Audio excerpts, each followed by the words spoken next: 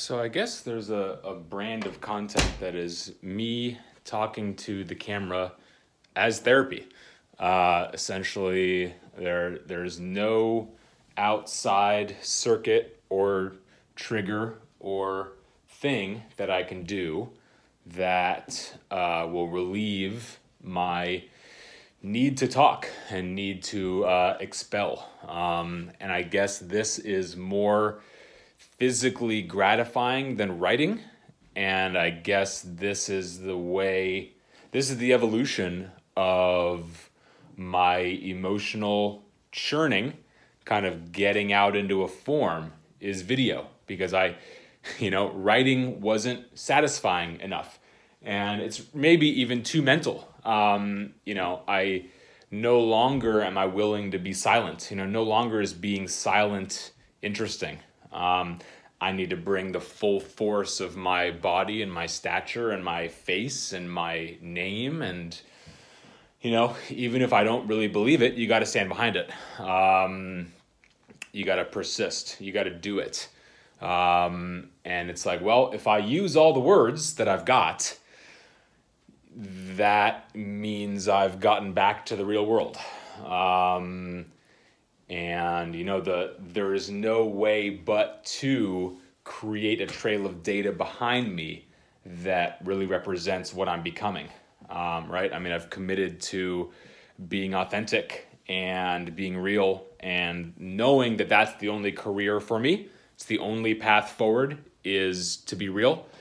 And, feel. Shut up about what you're thinking and what you know, because that's commonplace. That's easy. That's been done. Thinking and knowing has been done. So what do you feel? That's the revolution. That's the revolution that needs to come out from me and other people who feel and who are disappointed in life and living and the world and society and finances and power and politics.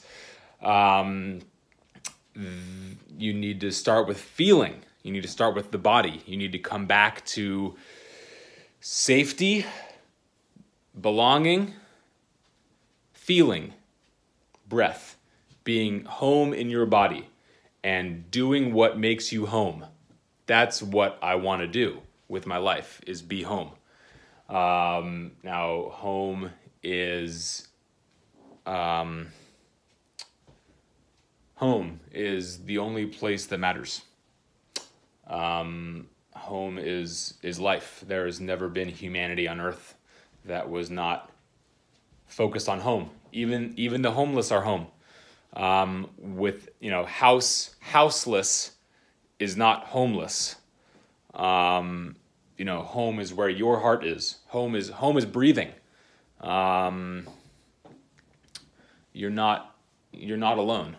Nobody is. Anyone on earth is not alone.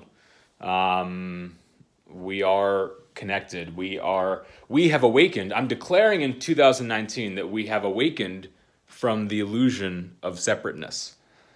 And, all things holding us back are just ideas now. And, I've been saying a lot to my friend David. We've been talking. He's a filmmaker and a producer and is starting a venture capital firm for creators. And one thing I've said to him is, if it's real, it must be made. And, all these fears that govern life on this planet, and certainly we can talk about America in 2019, all the fears that govern us and kind of force us out of living where we live, having time to see friends, being able to get in a car and take to the roadway and go see your friends. All the things holding us back are now being re-inspected and picked up and looked at, and we pick it up and we feel it. And it's like, well, how real is this thing? Push on this fence holding me back. How real is that fence? What is that fence? Is it money? Is it that I don't have enough money? What happens if you just don't pay your rent? What happens if you just don't pay the bill and let them come to you and let them see you in your broken, poor state? What would happen? How bad would it be? What would happen if you don't pay your bill? What are they going to do? Have you ever had zero? Have you ever been below zero? You know, I've never been in debt. Maybe I have things to learn from people who were in debt. You know, yeah, I'm examining my privilege. Sure, I'm aware of it. I'm not saying, yeah, I'm not putting myself above anybody at all. And you know, I don't think this can just be written off as therapy. I don't think this can just be written off as going and blabbing your head off, right? I mean, no one can reduce or invalidate what I spent 10 minutes on. And that's the thing for everyone, right? Like, no one's 10 minutes are ever invalid, are ever a tool to throw around. It just won't work. You know, Wilson Gallian is right. You know, leadership that functions by fear and ruling with an iron fist, you're just not going to find any followers. And if you are, and you are that leader with that army, who's going to love you? Who would want to be your wife? Who would want to love you if you spend your day ruling with an iron fist? Women have opportunities to meet good men. You can't power your way into having a great life anymore. It's over. It's done. The age of power is over. The age of masculine domination is over. It's over, it's over, it's over. And maybe 2019 is the beginning of a great sigh of relief. And, you know, Scott Belsky's ideas about 2019 will be true. Artificial intelligence will help us more than we ever imagined. You know, maybe all my paperwork goes away. Health insurance worries go away. Tax worries go away. See, what the two constants in life have always been death and taxes. What happens when there's no longer taxes? That's an easier one to solve than death. I'd be curious what Peter Thiel thinks about that. Injecting himself with young people's blood, etc., and all the life extension strategies we do. Life can't be extended. You know, I like the Kafka quote. There is hope, just not for us. So I don't know. You know, what do I do? I mean, again, I'm bringing it back to myself and sort of my career and choices. Coaching is a verb I'm interested in doing for money.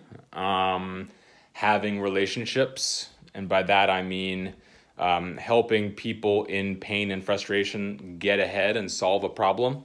I think I can consult on a lot of things because I think it all comes down to dispelling magical thinking and also reframing emotional elements of certain enterprises. So, you know, you want to be loved by the workplace, and the workplace can't do it. So I don't know. Do I coach people on being entrepreneurs? Do I coach them on being intrapreneurs? You know, all I can do now is kind of point to people that I've talked to who know about me and my style, and I'll call them my services.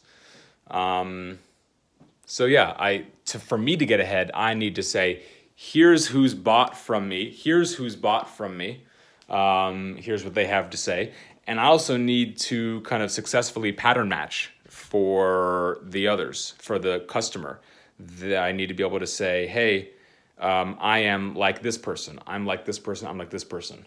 So yeah, it's the the long road out from being unknown. No, the long road to being known and taken seriously. And really, I'm too old to not do that.